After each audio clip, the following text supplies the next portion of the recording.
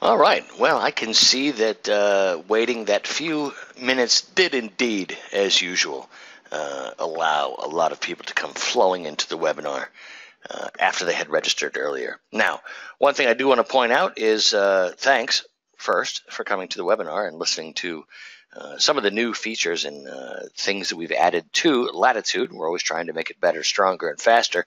And a lot of the stuff that we're, well, not a lot maybe, but at least a portion of what we're going to introduce today, some of the things we added in 802 and 803, we're straight from customers, right? Customers said, hey, I love this, but how about this and that versus that and this, right? And we made sense to us, and we made that change. So you're going to see some of those things as we go forward. But first, what I want to point out is on the right-hand side of your screen is the GoToWebinar software. You probably see that little thing sitting over on the right-hand side. If you do need to collapse it, you can click on the orange arrow towards the top of your piece of software, and it will collapse it. And if you click it again, of course, it'll come back. With it displayed on your screen, go ahead and take a look down towards the bottom, and you will see a couple of sections I do want to talk about. The first being the questions section. I've got my boss and longtime FLIR training manager Chris Winbun on the line, along with some product managers who are going to be watching that question queue, looking for any questions that maybe I didn't explain exactly or fully, and needed a little bit of clarification. They're there for us.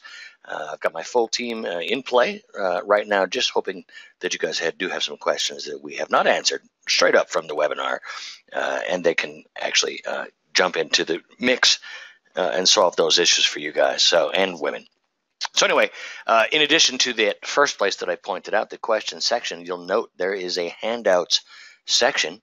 And in that handout section, you'll see two handouts. One is the 802 and the other is the 803 release notes.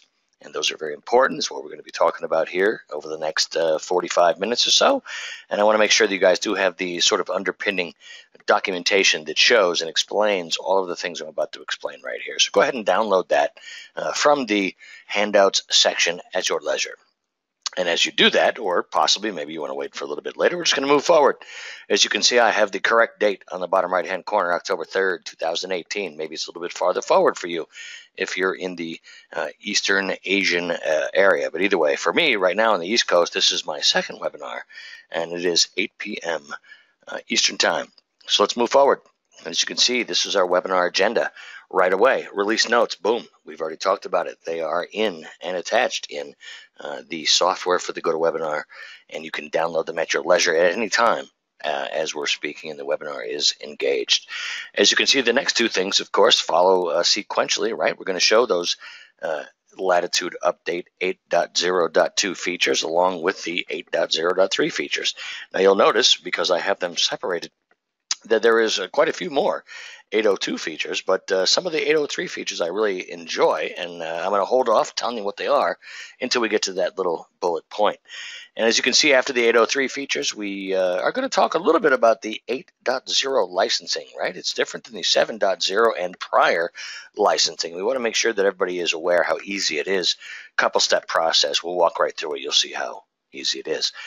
Following that, we're going to take a few questions. If my team has not solved any of those questions that have been asked by anybody in this webinar as I rambled on and on, or possibly there's a great question that somebody asked and we want to add a little bit more color to that, and of course we'll open it up towards the end right before we get to the last thing, which you can see there is the quick live demo.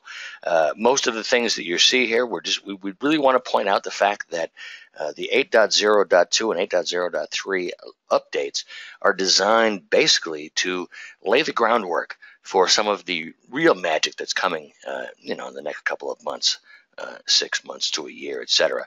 I've heard basically a little bit about it, and I'm excited, right? Some of those things that are coming, and some of the things that we've added to 8.0.2 and 8.0.3 are going to allow us to be able to make sure that we can offer those features and functions to our customers. So you can see right here, boom, it's got its own slide to begin it. And again, 802. If you call up tech support and they ask you what version you're using, you don't need to know the little numbers after that last dot. It's simply 802. We'll know exactly what you're talking about. 803, same thing. And as we go forward, we're going to try to keep it as simple as that, so it's very easy for people to understand. So as you go a little bit forward, the very first thing that we have in our 802 is some advanced functionality in our failover archiver process. Now, As you can see, I have two paragraphs down towards the bottom on the left-hand side. One is unicast and one is multicast. In a multicast environment, let's jump right down there really quick. You can see that because of the way the structure is in place, and again, if you have any problems, you can see over there on the number 3, contact enterprise security for correct configuration. But multicast does allow you to have uninterrupted live views, whereas unicast, because as you see the picture in the top right hand corner, our archivers in Latitude can act as failover archivers for any other archiver, 1, 2, 6, however many you have, based all on system resources. However, in a unicast environment, of course, because they're sort of pinging, right, those devices that they're acting as failovers for and waiting for no response, right? There has to be some period of time where that occurs. You can see in our unicast environment, in that paragraph that I have there, we've got that lower than about 2 minutes on average. Some very, very large systems might experience a little bit longer time than the 2 minutes, but that's what we're shooting at right now. And you can see in the parentheses right after that, in that unicast paragraph, our goal is as close to 0 as possible, and that is what we're shooting for as we go forward. We're constantly reducing that, basically that time where you have no video. So again, there are some other things to think of when you're using the multicast environment, and they are listed right here on the right hand side. Of course, they have to be have the function or the feature that ONVIF compatible capabilities to be able to support the continuous multicast. That's the number 1. And the number 2 thing basically lets you know that there needs to be a recording stream in the mix, right? If you're just shooting a live stream, possibly the multicast will not ensure the uninterrupted live view. You need to have a recording stream as well, which anybody that knows Latitude will understand. You can actually sort of unhinge them, right? By default, the recording is the same as the live. You can easily uncheck that box and use 2 separate streams for the 2 individual functionalities. So as we go here, you can see this is just a sort of background slide. Both of these things, the FFmpeg, which you see on the top left, and the H.265 or HEVC, and you can read the words for what that stands for right below it. These are some underpinnings that we're adding to our system right now to make it available to add even further functionality as we go forward, especially when Latitude 9 comes out. It's on the roadmap, and I can't wait for it to show up. Some of the things I've heard that are going to be in that are pretty exciting to me. I'm a Latitude trainer. That's what I do for a living, so I can't wait to see some of those new functions.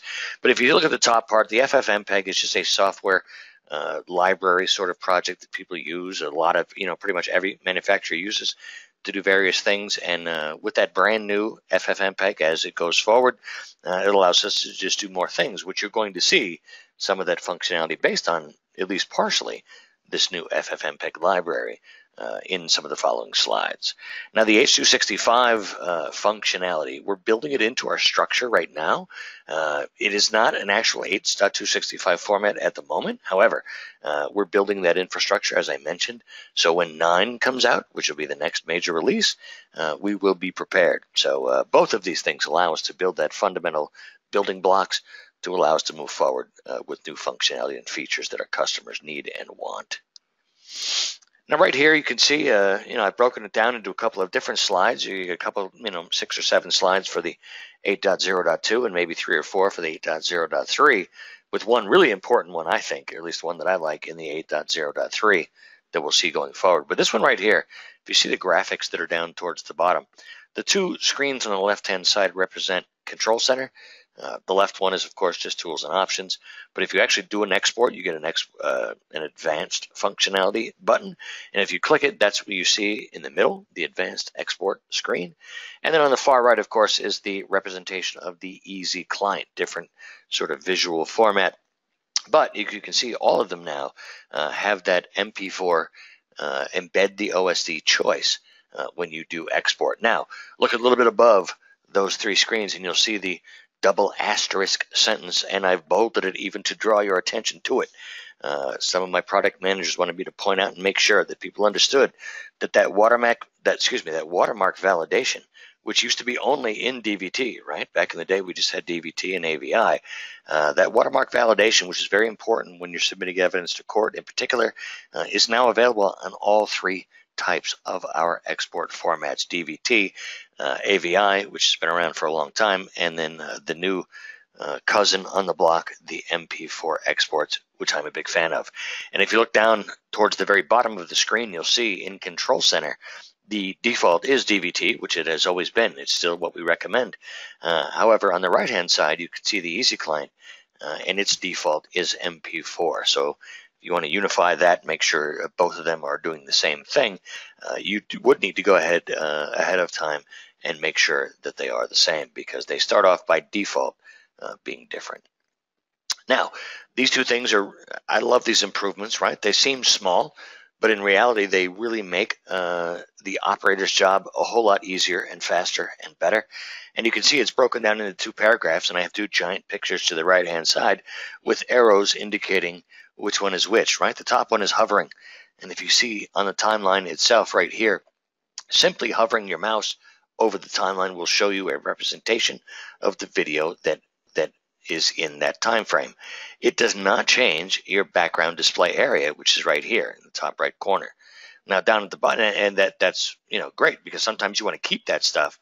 Maybe you're investigating something and you've already got the spot that you need, but you want to look back a little bit further left or a little bit further to the right or whatever and see if there's additional supporting evidence possibly, which would cause you to move in a different direction. So adding this ability to hover over the top and see the video that is at that area. We're going to see it in our live demo, but you can see that it is one of those improvements. And I've actually seen this in my certification classes. A lot of people have been asking for the hovering and scrubbing. So anyway, hovering is good enough. Scrubbing, which we're about to describe right now, we're going to be doing both of these things to beat the band when we do our live demo. But I really like the bottom one. Scrubbing allows us to grab this time indicator, right? The time display indicator that's on the timeline that actually shows you what is being displayed in this pane right here. If I grab it with my mouse and I drag it to the right or drag it to the left, I can actually do, basically a custom controllable fast forward and reverse just by my hand movements. And again, very powerful when you're investigating video. You don't know when something happened. You're trying to find the actual incident. The ability to hover and find different things without actually displaying it, and then further scrubbing, which does actually change this display, are two pretty powerful tools when you put them together. So I'll be glad to show you those when we go to our live demo. Next screen, if you look at the very top, I've split this into two, of course, but they sort of work in conjunction with each other. At the top, we have our further easy client enhancements. As a matter of fact, when we get to our live demo, you're going to be seeing primarily the easy client, because most of these functions you'll see. Now I do want to point this out, and I've talked about the easy client for more than 2 years now. The easy client initially was intended to be a supplement to Control Center, right? The big workhorse. But we've had other clients that said, I love this easy client. How about if you add this? How about, I know Control Center can do this. How about if the easy client could do it too? And we've added that as well. So there's been so many things added to that easy client. I think if you haven't seen it in a while, please, just log in. All you got to do is have a web server and a transcoder installed in your Latitude system, and you've got yourself an easy client. So anyway, the top stuff up at here on this slide, the user-specific session information. This is very important. Say I'm an operator, and I use Easy Client a lot, and every time I log out and I log back in again, I have to replace all my site filters and the live cameras displayed and all that. That takes me time, takes away from my job. We've now added that to the system. You're going to see that when I go to the live demo. Also, live cameras displayed, viewed alarms, export format, a couple of other things. Anything that we can save as a user-specific session component, we're going to do that. And when you log back in, it's going to be very familiar to you, because it's going to look just like what it did before you logged out. Now down at the bottom, that top bookmark, shortcuts, right? We can see it's keyboard shortcut section on the bottom of the screen. The top one is in conjunction with that live cameras displayed user-specific session information we talked about. For instance, when I go to log in to the session that I have pre-planned for this webinar, you're going to see the last live cameras that I had displayed, or the number anyway that I had displayed. And if there's too many, or if maybe every time I log in I don't want to see all those cameras, I can simply use this quick shortcut, Control Backspace, right? I mean, my hands are not that big, but looking at my keyboard, this is a two-hand option. Left hand Control, right hand Backspace, boom. Now those cameras all go away and you have yourself a fresh palette that you can choose to open the cameras that you want for that particular session. But lots of people have asked us, hey, how about saving all that stuff so every time when I log in it looks just like I'm used to? And we did that, and that's what you see at the top. Down at the bottom is another new shortcut for the Easy Client, and as you can see, it's the Control plus whatever that squiggly line is that's below your escape key and to the left of your 1 key. You don't have to shift up to get to it. It's simply Control that key, and it toggles back and forth between live and playback in that Easy Client. All right, now there are a couple of things here, as you can see. I just muted myself so I could sneeze. Thank you for waiting. And you can see I've broken it down into 3 sections right here just because they're important things to note in the Easy Client. Again, further enhancements to the Easy Client. But I don't know if they actually have weight enough to have their own slide. So if you look at the top left hand of the 3 sections, you can see that in the time bar across the top, which if you've been using Latitude, you understand, is represented also by the yellow bar on the timeline. If you change the yellow bar, you change the time from the from and to. If you change the from and to in this bar right here that you're seeing, you change that yellow line at the bottom. So what if you came to the conclusion that I found my starting point, but I either want to just display or export possibly a very specific amount of time, right? Maybe your media that you export to the police, they love 2 minutes and 30 seconds of video. You'll see when we get to the demo how easy that is. I simply double click this spot at the top. Now keep in mind the far left one is hours, right? That took me a second or two to figure out. You type in 00 and then 02 and then 30 and you got yourself a 2 minute and 30 second view, right in the Easy Client, and easily exportable by basically 2 clicks.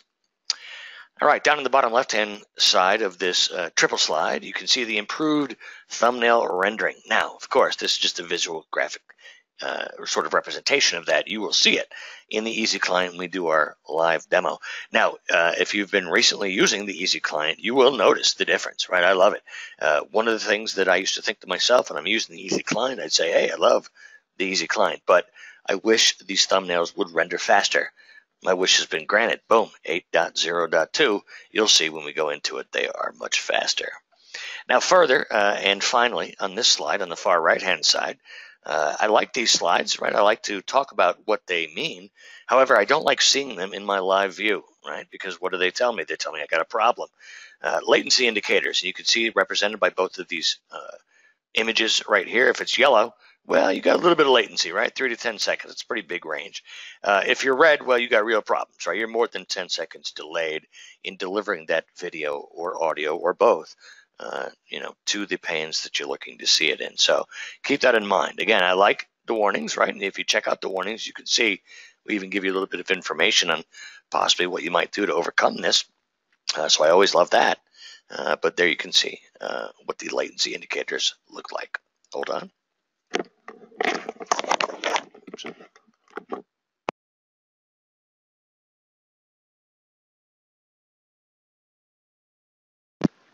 I don't know if my allergies are acting up or not, but that was a double sneeze that you did not hear as I muted my headset. Now, as you can see on your screen right here, this is out of Latitude, right? This is the first look at something outside of Latitude, but still within our United VMS. And the other 2 portions of our United VMS, in addition to Latitude, of course, Horizon and Meridian.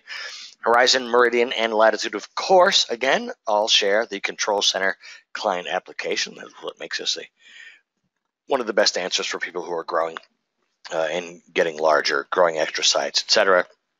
You can move from one platform basically to another as seamlessly, especially for support, with the Control Center application. Now, what you're looking at right here on the screen on the bottom is something that looks kind of identical except for the different names of the platforms. Welcome to Horizon, welcome to Meridian. The reason you're seeing that is Meridian and Horizon share their own admin center, right, which is different than Latitude. However, as I mentioned, Control Center is universal across the board. This was a recommendation from a couple of our users, and they said, you know what, I got multiple sites. I wish it was easier for me to log into those multiple sites and know which one was which. Boom. There's the answer right there. So now each system can have their own name. It makes that multi-system management a whole lot easier for our customers. And again, we listened to what they asked us for, and we said, sure, we could do that. That makes sense to us. All right, on this slide right here, I've broken it down into Control Center at the top, just a couple of things, keyboard shortcuts, and down at the bottom, the Admin Center edition, basically just a better or sort of more understandable depiction of the oldest data that you have in your database and how much you can expect to get out of your remaining database. And any questions that came up, I asked somebody about this, and they said, well, if there's any questions, just let us know. So if there is, please, let me know. You can see on the software on the right-hand side, the GoToWebinar software, my name should be in there, marty.major@fleer.com, and you can see my email address, which I just spoke. Send me an email if you're confused or if you have any questions about that, because we're really not going to show this. It's just one really page, and it's going to look just like it does right here in the slide. Now, up on the top, of course, you can see there are some more or some additional keyboard shortcuts. Why? Because we've added some different cameras that have the picture-in-picture functionality, so we needed some shortcuts to be able to handle that functionality as well. Some of these down here at the bottom, right, F11, I think everyone knows that's the full screen for your video, but it does full screen all of your video. I did not know this, maybe, I don't know, 2 years ago, somebody in class actually told me, he's like, how can I full screen one pane of video? Like, whatever pane of, say, a quad view that I already have highlighted. What if I just want that to full screen, not all of the video panes in my layout?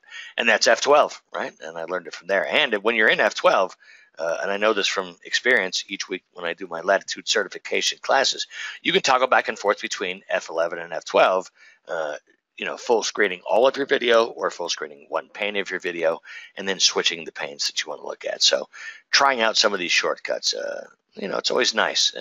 Does everybody use shortcuts? No, probably not. But those that do, maybe they get a little bit out of them that some people don't without using them. All right, you can see the splash screen right here for the 803 update. As I told you before, we don't really care about those last four. Now, we care. No, I'm not saying we don't, but I'm saying for your purposes, all you need to know is 803. And we're going to talk about some of those new functions that we've added to 803 going forward. And here it is. I couldn't even wait. My favorite one. It is a 16-pane live view in the Easy Client. However, comes with an asterisk, as you can see above and over to the right-hand side. Now, before this 803 Latitude update, we used to be able to, in Chrome and Opera, see 9 live cameras, whereas if you look down at the little bottom part of the box on the right-hand side right there, Internet Explorer and Edge are limited to 6. That's what they've always been limited to. That's what they're still limited to. Now Chrome and Opera has advanced even further, beyond 9, all the way to 16. So there you go. That's why I hovered the red box around it to indicate this is live view, right? This gives us, and customers since the very beginning of saying, hey, how about more cameras? Hey, how about more cameras? So there you go. Now we have 16 live cameras in Chrome and Opera. Keep in mind, you need to have a machine and a web browser and internet capacity to be able to handle 16 streams, right? I could, potentially, if I wanted to, if I didn't have all those resources, try to log into a system that had 16 cameras displayed, and I could, crush myself basically with bandwidth. So just like Control Center, same way. You have to understand the machine that you're on, whether it's a web browser for the Easy Client or it's Control Center on a client machine, to make sure that you have enough resources to be able to handle all the horsepower that's needed to run some of the applications that we're running. All right, next one, interleaved MP4 exports, right? We already talked about the embedded OSD, and you can see that on the right-hand side, right above the little red square. You did not see this before, right? Because I was showing you this from the 802 update. This is now the 803. So not only do we have the embedded OSD, which we already talked about, a little checkbox right here. Now we have the additional interleaved export. Now, what does that mean? In a nutshell, it basically means that back in the day, before we had interleaved, we used to have to export, if there was audio, 2 separate files, audio file and a video file. Now, when you're submitting evidence to court, which I have vast experience back in the day, you need to make sure that the chain of evidence is seamless, and it makes it a whole lot easier, as you can see in this last paragraph right above the validated button. The solution is basically, and something we've just now added, to interleave the audio and video into one file. And then as you export it as one file, that's when we apply that validation to it. So you can actually come back into Control Center and validate the file has not been tampered with. All right, Let's see. Let's go a little forward. We're getting close to the end of this content before we go to live stuff, and we are gonna take some questions here. So I'm just getting my boss a chance to get prepared as I lead into asking him if we have covered all those questions. But before we do that, you can see on this slide right here we have a couple of things. Now these are enhancements to our alarm functionality. Anybody that has used our alarms before, if you look in the top left image, you can see that checkbox right there that says force adding description unclear. I'm a huge fan of this box, right? Because as a former integrator, former administrator, if I had a series of alarms that occurred over, I don't know, whatever period of time I wanted to look at, 30 days, 60 days, 90 days, whatever that is, if every time one of my operators cleared an alarm, they added some context to the alarm itself, nothing to see here. This was that guy that, had a standing order not to show up, whatever it is, over a period of aggregate time, I'm able to make my alarms better and stronger and things of that nature. That's why I like the forced adding description on alarm. So what we've done now, as you can see by these two pictures, top left and top right, we have added the ability now to have pre-configured responses, right? You can still use freeform, and that's used to be what it was. It was just freeform. If somebody had that box checked before 8:03, and they went to clear the alarm, a little box would pop up and say, enter text, and you'd have to do that. So now we give you the option of having some pre-configured responses. You can see on the left-hand side how we add one and just type it in so it's available. And then on the top right-hand side, this is the sort of what you see in Control Center. Now, keep in mind, as you can see, this is still highlighted. I can choose from this list of pre-configured responses, but that does not stop me from the freeform response that I've always had by being able to type in whatever I want to. So you have both options. Now we're trying to make it easier, faster, and better. You'll see as some of the slides we go forward, in addition to the enhanced alarm functionality here, how it works with PTZs and things of that nature you're going to see on a couple slides forward. Okay, one slide forward. How about that? Now you're looking at this slide, right? Our analytics that we can apply to pretty much any camera using this TRK 101 box that we've got right here. We've added some alarm functionality or alarm handling functionality to increase our customers' ability to be able to use both the analytics and the PTZ functionalities. And as you can see in the second paragraph, right above that blue bell, for further details, see the release notes. And if you have any questions after seeing those release notes, send me an email. I'll get it to the right people that can get you the answer. But you can see basically by the graphics here, we've added some additional functionality to not just alarms, but how our analytics work with alarms as well.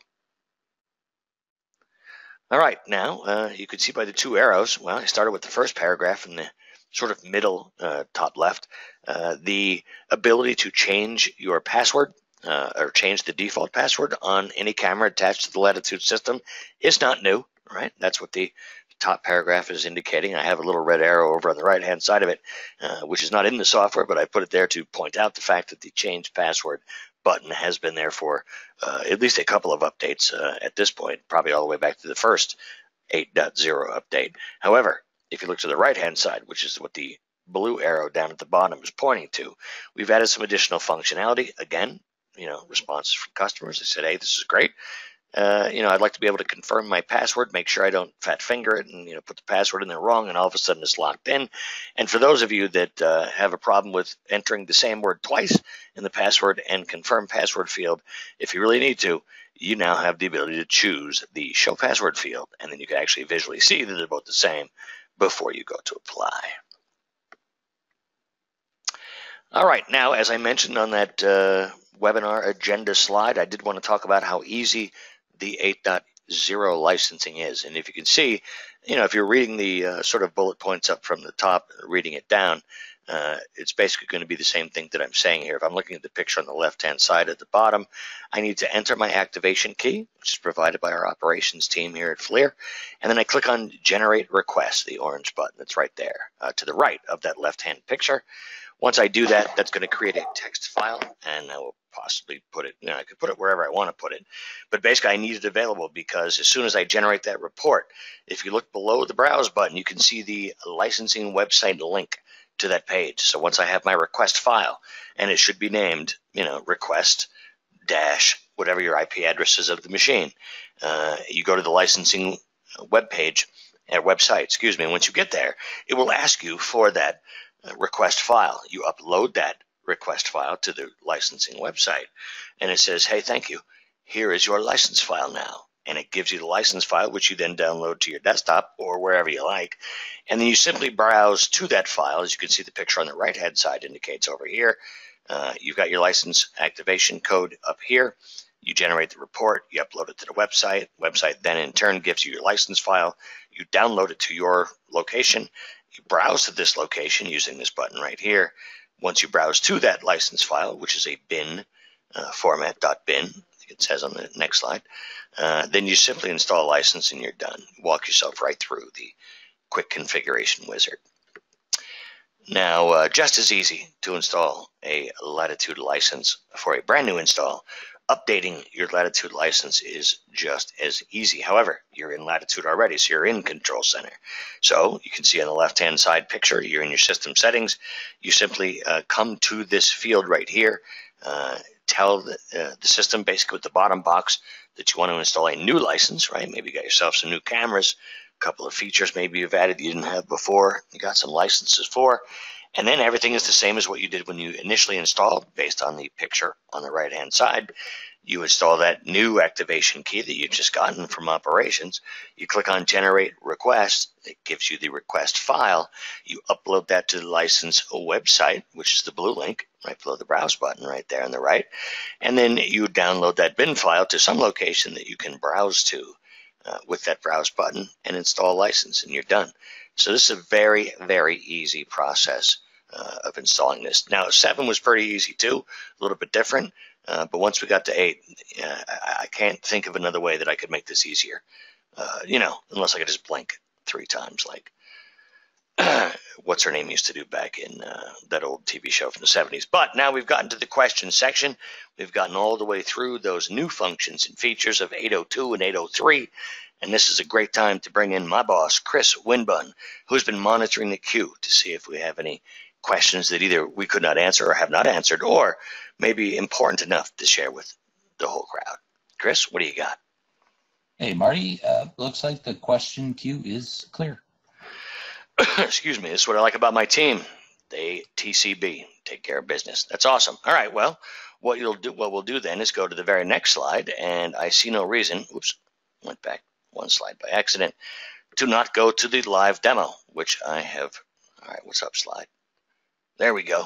To the live demo. So now I will escape. Could have done that, but I was annoyed that it didn't work. And I've already connected myself. As you can see that I'm connected here now. On the east coast of the United States, it is not light out. So you can see that I am in playback, right, indicated by here. And there's a couple of things. And what I did for the first webinar today was, after we got through the slides, I wrote down, well, actually, before I got through those slides, but I had written this down before. And I just want to make sure that all the stuff that we covered in those slides is demonstrated right here, right? And it shouldn't take us that long. I see we're already at 35, 36 minutes into the webinar. So give me about 10 minutes to explain and show all the things that we just explained on the slides, and then we'll open it up again to see if we have any questions or concerns, or possibly something that needs to be clarified a little bit better than I explained. So what we're going to start with is my 2 favorites, and that's why I'm in playback right here. If you remember, we had that one slide that covered both hovering and scrubbing, right? So you can see I'm on a timeline right here. Even though the picture that's right here is stopped right here because that's what I wanted. Maybe maybe I'm looking for my stolen car in a parking lot or something, right? So I've got my video here. Maybe somebody's, acting suspicious, hanging out around my car. So I've got them. I've located that, and I want this to stay here. But maybe I want to look back a little bit before, right, and see maybe, or go a little bit further into it and see when did my car actually disappear without changing the display screen right here. So hovering is simply hovering your mouse over the timeline, as you can see me doing on various spots right here. Sometimes I miss it a little bit. And it's simply to be able to display what video is at this location where I hover without changing my time screen right here. Now, if I do need to change this time screen, well, that's what scrubbing is all about. And we're going to show that right here. Now, scrubbing is done by grabbing onto this sort of time display thing right here and grabbing it with my left mouse button and dragging it left and right. And you can see I'm basically scrubbing my timeline. through this webinar, it might be a little bit choppier than I'm actually seeing it, but from my vision, it's very similar to what we used to do back in the day with our the old analog DVRs and the jog wheels we used to have, where you'd spin it left and the video would go left, and you'd spin it right and the video would go right. Very similar functionality. And again, what I've noticed just from my own experience, when you're trying to follow one thing in a scene that has a lot of things, right? Maybe in a crowd, or you're trying to find one person, the ability to be able to scrub along your video and follow what you're looking for is a huge benefit. It just is. I mean, again, from my own experience. If any of the people who are listening to this webinar now are familiar with YouTube, YouTube is very similar to this, right? You can do the same thing. We can actually hover, right, to see what's here, or we can scrub the timeline. So I think most people, it's a great reason, I think, to upgrade, right? If I have 801 or 80, whatever the previous ones are, simply the scrubbing and hovering would make me want to upgrade. Just makes my job easier as an operator, right, using the Easy Client. All right, so that's covered. I'll check that off. Now let's talk about the save settings and stuff that we've got here. So what I'm going to do is I'm going to toggle back and forth, right, between live and playback. Anybody familiar with the Easy Client already understands it's one of the things. It's not like Control Center. In Control Center, I can look at live and playback at the same time. In the Easy Client, that is not the case. So I'm going to go back to live. Now notice, I didn't tell these 6 cameras to show up over here. It recognized that's what I had last time I was in live view, and it just displayed it again. So I have a couple of choices. I could log out and log back in. As soon as I logged back in, it would display these exact same 6. Or I could toggle back and forth between live and playback. And if you were paying attention in that slide presentation, you probably saw, and now you'll see, right? My mouse is right here in the middle of the page. It will not move. And I'm going to toggle back and forth. I'm in live right now. I want to see playback. That's Control and that little squiggly line next to the 1 key. I do it. Boom. Now I'm in playback. I want to go back to what I was looking at before. Same thing. Control, squiggly line next to the 1 key. And it puts me right back into live. Now, again, what if I log into Easy Client? Last time I was in there, I had 17 cameras open. Well, we all know that's a lie, right? Because 16 is the brand new upper limit that we could even do. So if somebody tells you that, you know they're lying. But basically, I've got 5 right here. Maybe I don't want to see all of these 5 right now because I'm logging in for a new session. That's that other shortcut key that I mentioned, the 2-handed move, the Control backspace, which you're about to see right here. Control backspace, boom, knocks out all my cameras. Now I put in the cameras that I want to take a look at simply by clicking 1 time. All right, so hovering and scrubbing, we covered it. Save the settings. Well, we didn't see it necessarily, but you can see it here. I'll show you that real quick. Here's 2 cameras, right? I'm going to go ahead and I got to move this software out of the way a little bit because it's in my way. But I'm going to come over here. I'm going to log out. And I'm simply going to log right back in. And you'll see the save session settings because it's going to show me those same live cameras that I already had open. So there you go. There's proof of that. So you know that I was not lying to you. Now, specified length, which is something that we showed in the slide decks. Let's go back to playback again. And the specified length, that's this little box right here. And you can see when I first go here, right now, by default, it's just 5 minutes. And that's what I have from this drop-down menu. I've done many Easy Client webinars, and this has been the same since the beginning, so I think most are familiar. If I wanted to see the last hour, the last day, etc., I would simply click that choice, and it would adjust on the timeline. Now, the top part right here, which is the from and the to fields, are those things that we used to control the time. Now, I almost never do that. I simply use my timeline here and change the length, basically, of the little yellow bar. And when the little yellow bar is chosen, the beginning and the end, it's represented by the thumbnail display across the bottom and the time across the top. So what if I wanted to come right here and say, okay, this was the very beginning, maybe right there is the beginning of what I wanted to export or even just look at. I can use that new functionality. I can just double click right into this field right here, keeping in mind this is hours, this is minutes, and this is seconds. So if I wanted to say, I don't know, look at just 2 minutes and 30 seconds, or even export just 2 minutes and 30 seconds, no problem. 00, 02, oops, and then see it hosed it up. Well, all right, well, bad example. If I want to do 2, I did 2 minutes and 30 seconds in the earlier webinar, and it worked beautifully. So good thing I'm not in tech support where you have to make stuff work. I'm in training where I just show stuff. But basically, you can see what happens. I double click, I put in whatever I like, and then it actually adjusts to my preferences, whether it's just viewing or because this yellow timeline is also tied right to this export button. If I want to export a certain thing, if I click export right now, it's going to try to export from the beginning of the yellow line to the end of the yellow line, right, which is much too big for this. So say I put it down here. The thumbnails are rendering much faster than normal across the bottom. And I just sneezed again, and they're making me into a liar. But again, we're not concerned about that. Usually that's what I see. Again, we have a sort of network connection that is not a normal situation. But you can see I've got a very small field right here, and I did want to show one of those other things that we talked about in the slide presentation on the left-hand side. You can see it right here, embedded subtitles, right? That's the OSD, things in the camera, etc. It's the embedded OSD we first talked about in 802. Very, very important when you're in introducing video evidence to court. Having separate files, having some that are validated, some are not, can always run into problems. The defense lawyer's job is to throw, chinks into the armor of the prosecutor. So, the more you can lock this down and make it so we can show chain of evidence and you can show how these files can be validated still, that nobody has tampered with them, it's just to your benefit. So we have two different things, right? The embedded subtitles, which we talked about, and the interlevered choices that we've got. So we still have all the same choices that we're used to from the exports section. Now what I'm going to try to do, and again I'm in Chrome right now, which will allow me to do this. I'm going to go back to my live screen. And if you recall, we did have new sort of warning indicators. As a longtime support guy, I'm a big fan of something that tells me that I have a problem and tells me what I could possibly do to overcome that problem, right? That's genius. Versus stuff that just doesn't work and it causes people to call it tech support people. So what I'm going to do here now is try to overextend the system capabilities of this system so we can see if we can get some of those latency. I may be completely stalled because I don't see anything moving now. I'm clicking the live cameras and nothing is happening. Okay, there we go.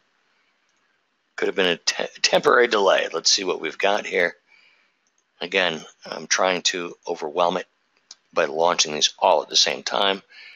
What? You cannot add a camera. Please uncheck one or more. Well, see, I see my problem, right? This is not Chrome. This is indeed Internet Explorer. And as I mentioned, 6 is the max, still the max. So I guess I did this on purpose to show you that Internet Explorer has not been advanced to the 16 screen, but you saw it on my graphic. And if I were to, spend the time to actually do it, we're 15 minutes into the thing, so I don't want to waste your time. Trust me, and if you have any problems, just send me an email and we'll hash it out. But you can see the 6 here, and I guess it's a good thing, right, that just by opening 6 live cameras, it has not showing me any of the latency messages. But you saw them on the slide deck. You know what I'm talking about, and they are beneficial when it does occur. Leads you to, figuring, oh, I got a problem. Let's see if I can overcome it. All right, I'm looking through everything on my list, and I think we've got it covered. I think we've pretty much mentioned everything that was mentioned on the slide deck. One of the things that was brought up at the end of the earlier webinar today was the important point to understand that these, there's a lot of cool features in these new Latitude updates, 8.0.2 and 8.0.3. And I already know 8.0.4 is around the corner, and my boss, Chris, already has 8.0.5, doing some alpha and beta testing on the front end.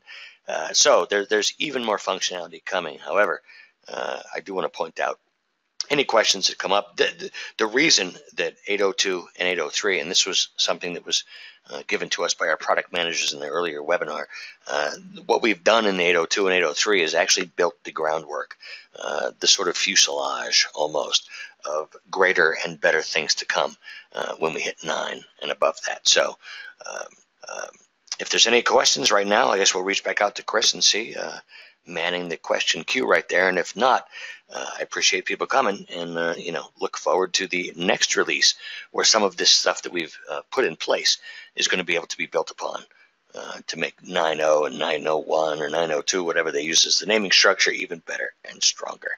So, Chris, any other questions, any follow-ups that we need to address before we let people go back to their day?